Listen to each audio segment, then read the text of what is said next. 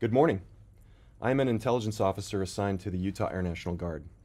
This presentation is an update on recent world events involving China and the United States that may threaten the United States of America, its allies, and global stability.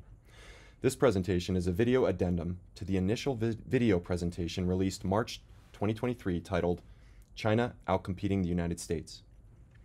If you appreciate this content, please hit the like button below, subscribe to this channel, and share it with your family and friends. This presentation is current as of June 21st, 2023, with a security designation of unclassified. All information was derived from unclassified open sources and documented in the notes section of each slide. Now let's look at the purpose of this brief. This brief is a summary of major events reported between April and June 2023.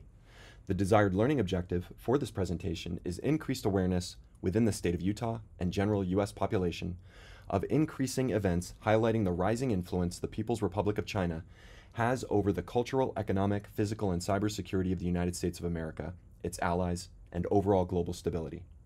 By the conclusion of this presentation, you may be surprised by the escalation in tensions between China and the United States that have been reported in just the past 2 months. Let's first look back by reviewing what led to tensions between Beijing and Washington starting to get heated. Over the summer of 2022, frictions between Washington and Beijing were growing amid China's support for Russia's invasion of Ukraine. In August of 2022, then U.S. House Speaker Nancy Pelosi visited Taiwan, challenging Beijing's principle that other countries should refrain from official exchanges with self-governing Taiwan, which China claims as its own territory. Speaker Pelosi was the highest-ranking U.S. official to visit Taiwan in 25 years. This resulted in China suspending regular contacts with the United States military. With contact between the United States military and Chinese military suspended, let's look at some recent hostilities instigated by the Chinese military against the United States. On Friday, May 26, 2023, a Chinese J-16 fighter jet dangerously intercepted a regularly scheduled, safe, and routine flight of a United States Air Force RC-135 operating in international airspace over the South China Sea. The Chinese fighter jet flew directly in front of the nose of the United States Air Force plane. The United States Air Force plane was forced to fly through the wake turbulence of the Chinese fighter jet. U.S. Pacific Command said that the Chinese pilot's behavior was unnecessarily aggressive. China accused the United States aircraft of deliberately intruding into a Chinese military training area. China says it owns the South China Sea virtually in its entirety, a claim not recognized internationally and in conflict with the Philippines, Vietnam, and Malaysia. Beijing continues to demand an end to U.S. surveillance flights near China-claimed territory. Spokesperson Mao Ning said, quote, "The United States' provocative and dangerous moves are the root cause of maritime security issues. China urges the United States to stop such dangerous provocations." End of quote. Now let's look at an example of bullying by the Chinese Navy. On Saturday, June 3rd, 2023, Chinese People's Liberation Army Navy warship Luoyang 3-132 overtook the American Aegis destroyer Changchun and then veered across its bow at a distance of just 150 yards. The Chinese ship radioed, quote, "Move, or there will be a collision," end of quote. The United States guided missile destroyer slowed to 10 knots to avoid collision. China claims that the United States Navy's efforts to ensure freedom of navigation are a provocation to China. China's defense minister said, quote, "The best way for the countries, especially the naval vessels and fighter jets of countries, not to do closing actions around other countries' territories," end of quote.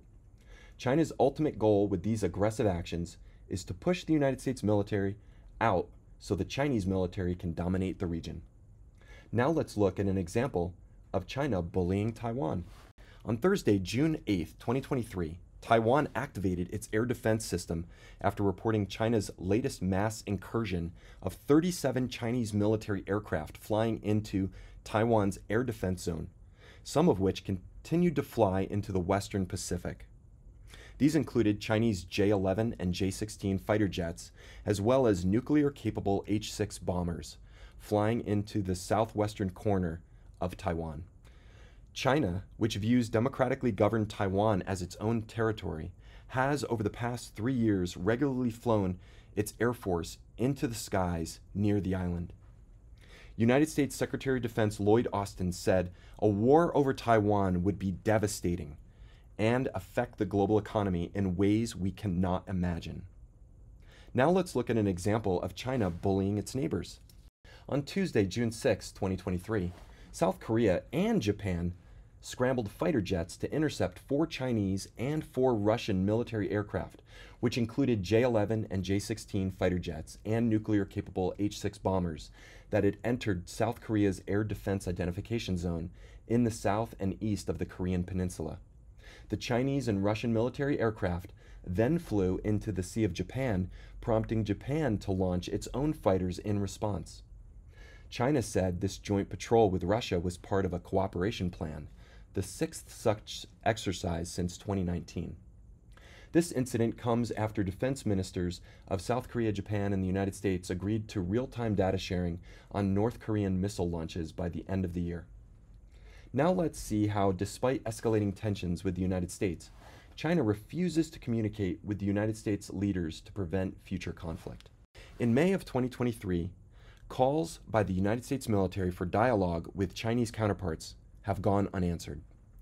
United States Indo-Pacific Commander Admiral John C. Aquilino said, quote, "I've repeatedly requested to speak with my counterparts in the People's Liberation Army," end of quote, and that he is ready and willing to meet his Chinese counterparts. Admiral Aquilino warned President Xi Jinping that, quote, "Any attempt to take Taiwan by force would result in massive losses of blood and treasure for China. Mr. Xi should learn from the Ukraine fight that there's no such thing as a short war. I think he needs to understand that the global community can be pulled together quickly when they disagree with actions taken in that fashion," end of quote. China refuses to speak to the United States military leader assigned to their region. Let's see if China will talk with the United States Secretary of Defense. In early June 2023, China declined a meeting request from U.S. Secretary of Defense to meet with Chinese Defense Minister Li Shangfu in Singapore. U.S. Secretary of Defense Lloyd Austin said he is deeply concerned by China's unwillingness to engage more seriously on military crisis management, warning that talks are key to avoiding conflict. He said that Washington will not stand for any coercion or bullying of its allies and partners by China, while assuring Beijing the United States remains committed to maintaining the status quo on Taiwan. A senior Chinese military official hit back, saying, quote, "The United States is responsible for a breakdown in dialogue by ramping up sanctions on Chinese officials and destabilizing the Asia-Pacific with its provocative military presence." Now let's see if President Biden can get China to talk. By early June 2023, President Biden had been trying for months to get President Xi Jinping to take a phone call, to no avail. It's interesting to note that Xi has not visited President Biden in the United States, nor has President Biden visited Xi in China.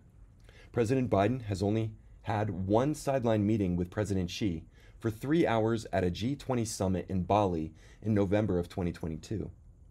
It probably hasn't helped their relationship that, as reported in April 2023, Xi Jinping has been courting Western European countries and driving a wedge between President Biden and his European allies. President Xi refuses to speak to President Biden, but he's willing to take a private meeting with a U.S. billionaire? June 14, 2023, China refuses to speak with the U.S. government.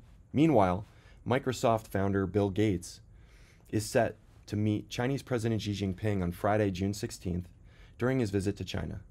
The meeting marks Xi Jinping's first meeting with a foreign private entrepreneur in recent years. Bill Gates is visiting China at a curious time. Last week, the Financial Times reported that Beijing-based Microsoft Research Asia, the tech giant's largest R&D outfit outside of the United States, is moving some of its top artificial intelligence talents from China to Vancouver to mitigate the impact of the increasingly strained relationship between China and the United States. So other than a U.S. billionaire, what talks have occurred recently between the United States government and China's diplomatic, intelligence, and military officials in order to prevent war.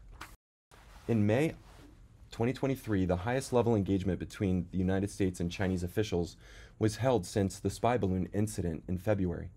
A meeting between U.S. National Security Advisor Jake Sullivan and Chinese Minister of Foreign Affairs Wang Yi in Vienna. It was an attempt to put communications back on track.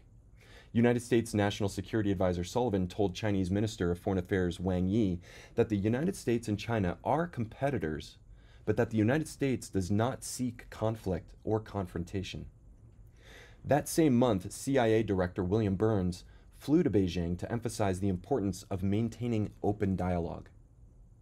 Then, in June of 2023, United States Secretary of State Antony Blinken met with Xi Jinping. However, he failed to reestablish military hotlines with China that were sought by the United States. China is resistant to direct hotlines that were in place between the US and Soviet Union during the Cold War, believing they could embolden American troops to take provocative actions. Has the United States Secretary of State's visit to China helped ease tensions with Beijing? Let's take a look on the next slide. The day after Secretary of State Blinken traveled to Beijing in an effort to calm tensions, at a campaign event with California Governor Gavin Newsom, President Biden called President Xi Jinping a dictator. President Biden said, quote, "The reason why Xi Jinping got very upset in terms of when I shot that balloon down with 2 boxcars full of spy equipment is he didn't know it was there," Biden said. "That's a great embarrassment for dictators," he said, "when they didn't know what happened," end of quote. China quickly hit back at the remarks, branding them, quote, "extremely absurd and irresponsible and an open political provocation," end of quote. While the United States government is busy trying to get China to accept its phone calls, China is busy getting the upper hand on U.S. interests around the world, for example, in Europe. In June of 2023, a new report polling 16,000 residents in 11 European countries showed that majorities in every surveyed country want Europe to remain neutral in any conflict between the United States and China over Taiwan. French leader President Macron said, quote, "The great risk Europe faces is that it gets caught up in crises that are not ours, including Taiwan, preventing Europe from building its strategic autonomy," adding that the continent should resist becoming, quote, "America's followers," end of quote. Close to 3/4 of Europeans, or 74%, now think the continent should cut its military dependence on the United States. Let's take a look at the Middle East, where the United States had spent so much blood and treasure over the last 20 years. As the Middle East has become less of a strategic priority for the United States, it has left a political and economic vacuum in the region that China is rushing to fill. China has been ramping up its economic, diplomatic, and military activities, encouraged by Saudi Arabia's Crown Prince Mohammed bin Salman. In June of 2023, the Saudi capital played host to the largest ever Chinese Arab business gathering. Saudi officials spoke of integrating China into the Arab region, and Chinese executives said they stood ready to de-Americanize the world's top oil exporter. Quote, "The time has come, in my view, for China to be a principal investment partner in the Arab world's development drive," end of quote, said by Saudi Investment Minister Khalid al-Falih in his keynote address. In April of 2023, it was reported that there was a clandestine network of Beijing-backed Canadian candidates in the Canadian federal elections. Beijing supported as many as 11 candidates in 2019 and 2021 federal elections, directing funds to them. Canadian Prime Minister Justin Trudeau accused China of trying to interfere and manipulate Canada's elections. In May of 2023, lead Canadian investigator David Johnson said the Canadian government had not ignored evidence of Chinese meddling, but that he recommended against an official public inquest. However, in June of 2023, it was reported that he resigned after it was revealed he belonged to a charitable foundation that took funds from China. China is trying to influence the U.S. neighbor to the north. Now let's see what China is up to with a U.S. neighbor to the south, Cuba. In June of 2023, it was reported that China has plans to build a military training facility in Cuba. This could lead to the stationing of Chinese troops in the waters just off the United States. The Wall Street Journal also reported an agreement establishing an electronic eavesdropping base in Cuba with the purpose of spying on American communications across the southeastern United States. Secretary of State Blinken said that he made it very clear to Beijing that the United States would have deep concerns about Chinese activity in Cuba. Now let's see what China has been up to within the borders of the United States since the Chinese spy balloon incident. In April of 2023, it was reported that China had undeclared police stations operating in New York City. The Justice Department charged 34 officers of China's National Police, who worked for the Chinese Ministry of Public Security, who harassed and silenced critics in the United States and flooded an online video conference, screamed at and threatened Chinese dissidents in the United States who had been discussing democracy. Efforts of the People's Republic of China to export authoritarian methods to stifle free expression in the United States is a threat to America's democracy. In addition, in June of 2023, the United Kingdom ordered China to shut unofficial police stations in the United Kingdom. Now let's look at how China has been attacking U.S. businesses in China. In June of 2023, U.S. business firms Bain & Company, the Mintz Group, and Capvision had their Chinese offices raided, 5 employees arrested. All 3 companies were doing business gathering information on Chinese companies for U.S. investors. Chinese state TV aired a special report alleging, without any evidence, that the companies had lured Chinese citizens to spill state secrets. Quote, "Unfortunately, in that kind of environment, it's very difficult to operate a business when everything is viewed as a national security matter, and it looks as if anything you do could be considered spying." Let's transition to the economic impacts involving the United States and China. In 2023, Chinese economic activity hit a soft spot as rising interest rates and inflation curbed demand for Chinese exports in the United States and Europe. Hong Kong's equity markets had been flirting with bear territory as a result. China is also contending with worse than expected consumer spending, slower manufacturing, and weak home sales. Youth unemployment in China hit 20% in urban areas, a record high. This is bad news for U.S. and Western companies with major business exposure in China, and a number of S&P companies stand first to lose if the situation worsens. CEOs are taking notice of the increased risk to doing business in China. Let's learn more about how China is adapting to the threats to its own economy and still keep itself as the king of the global manufacturing and supply chain.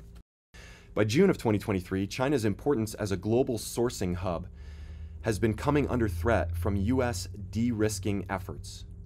China is now investing heavily in Mexico and augmenting their supply chains there to get around U.S. trade curbs into the American market.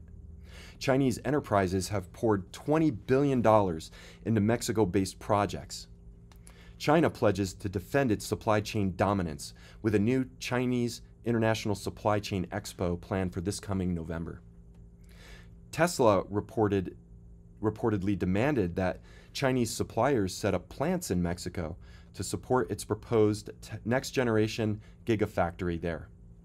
As tensions rise and doing business with China becomes even more risky, let's see what one CEO warns about decoupling businesses from China. For months, U.S. and German lawmakers have called for a reduction in trade to cut dependency on China. However, CEO of German company Merck says, quote, "When I hear politicians say we have to decouple, I don't think this is feasible. It will take 20 years to decouple.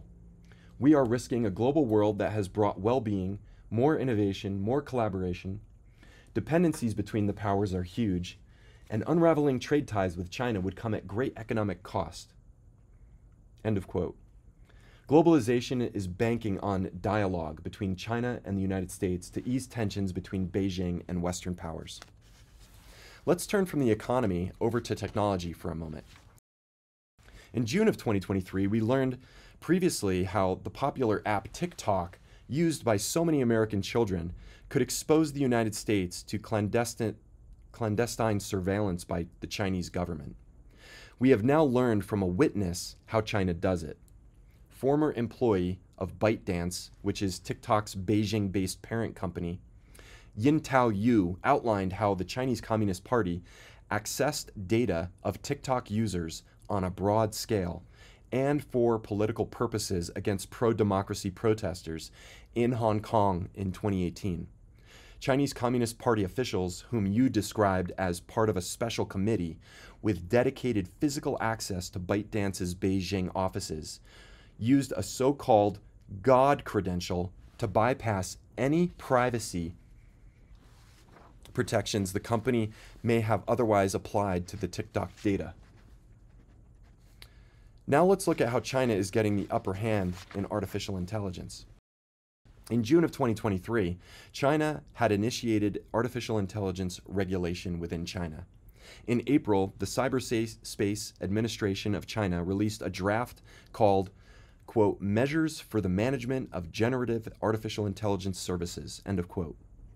According to Elon Musk, the United States is falling behind China and the European Union in deployment of artificial intelligence regulation. To date, there has been no serious consideration of a U.S. analog to the European Union Artificial Intelligence Act, or any sweeping federal legislation to govern the use of artificial intelligence, nor is there any substantial state legislation in force. Let's switch back to military issues for a moment and how China is increasing its lethality to deter and/or fight. In June of 2023, Beijing plays up the possibility of worsening ties with the United States. China says the United States' eagerness to engage in increased communication is an illusion. Aspen Institute in Washington, Cybersecurity and Infrastructure Security Agency Director Jen Easterly said, quote, Beijing is making major investments in capabilities to sabotage the United States infrastructure, end of quote. She cautioned Americans need to be prepared for the likelihood that Beijing hackers will dodge U.S. defenses and cause damage in the physical world. Chinese hackers are all but certain to disrupt American critical infrastructure, such as pipelines and railways, in the event of a conflict with the United States, a senior U.S. cybersecurity official said. Let's look at China's military readiness amongst its female soldiers. In June of 2023, a video titled The Women of the Chinese Army was posted on Twitter and YouTube. The video demonstrates the military bearing and discipline among Chinese female soldiers. While China aggressively postures and prepares to fight and win against the United States military, let's look at how the Chinese military is advertising themselves to attract public support around the world. In June of 2023, Chinese propaganda on YouTube cast the People's Liberation Army as humanitarians. A 2-minute video in English switches back and forth from animation to live footage. It's a cartoonish depiction of China's military as a saintly, selfless group of missionaries. The video frames the People's Liberation Army as a humanitarian force for global peace. Given China's recent hostile actions toward the United States, Western powers, cyberbullying, property theft, espionage, weaponization of space, and aggression toward its own neighbors in the region, it's quite entertaining to see the irony in this video. China's soft words, hostile actions, and malicious intent of world domination are clearly misaligned. In closing, let's finish up by discussing one possible reason why China is literally racing to achieve so many of its goals around the world in such a short amount of time. In June of 2023, it was reported that China last year recorded its lowest number of marriages since public records became available 37 years ago. Down 10.5% from the year before, this is a decade-long decline in matrimony since marriages peaked in 2013. This may be due to high unemployment and rising cost of living, as well as social norms and government regulations that make it challenging for unmarried couples to have children. The result is a falling birth rate in the Chinese population. Chinese population shrank for the first time in 60 years in 2022. This decline is projected to have a severe economic impact on the Chinese economy from their shrinking workforce and aging population. In closing, let's summarize the key takeaways from this presentation. China's government remains defiant in the face of United States Pacific Deterrence Initiative. The United States' efforts to improve communication are viewed by China as an illusion. Trust between the United States and Chinese government is pretty low. Chinese global military expansion is increasing, and Chinese global business expansion is increasing. President Xi is trying to address a global audience and is almost speaking past the United States. Potential weakening of the United States alliances in Europe and Middle East amid increased Chinese alliances. China's officials will often talk softly, even friendly, while acting aggressively to achieve long-term goals. President Xi told Secretary of State Blinken, quote, "The world needs a generally stable U.S.-China relationship," end of quote. But the stability desperately sought by the United States, U.S. CEOs, and the globalized community is likely expected to now be on China's terms. All this is occurring simultaneous with political, economic, and cultural instability rising across the United States. It's alarming to think that all the information in this presentation was reported in just the last 2 months. Can you see the escalation in tensions developing around the world as China increasingly challenges the United States?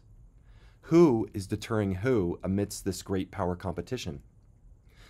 The purpose of this presentation is to increase awareness within the state of Utah and general U.S. population as to the increasing number of events highlighting the rising influence the People's Republic of China has over the cultural, economic, physical, and cybersecurity of the United States of America, its allies, and overall global stability. If you found this content informative, please hit the like button below and subscribe to the channel and share with family and friends. This presentation is current as of June 21st, 2023 with a security designation of unclassified. Thank you.